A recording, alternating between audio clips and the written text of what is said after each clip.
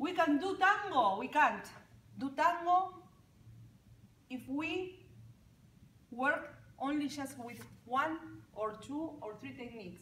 If we can be able to know to be open, it's impossible. If we are not open with our soul to feel the other one, and I'm not talking about love, I'm talking about to feel the other person, it's going to be impossible.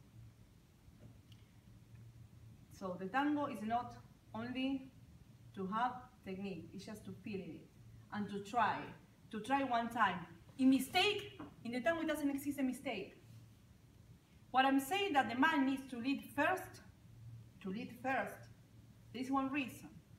Because let's see, if the lady doesn't understand what he wants to say to her, she doesn't understand the leading, and she does another thing. What happened? So the step is already done. What he's going to do? Ah, no, you are confused, blah, blah, blah, blah. No, it's already done. You can be fixed.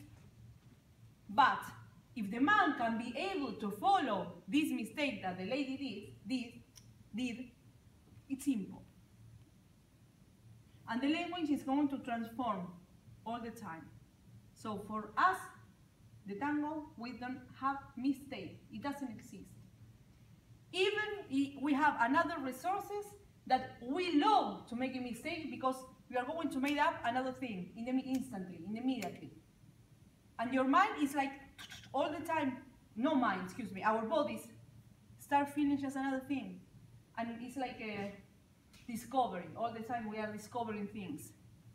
Inside of us, to the other one, we recognize on the other one too. See? That's why the tango is deeper. It's not like a dance for just dance. Thank you so much for coming. Thank you, Jose. Thank you, Natita. Mia.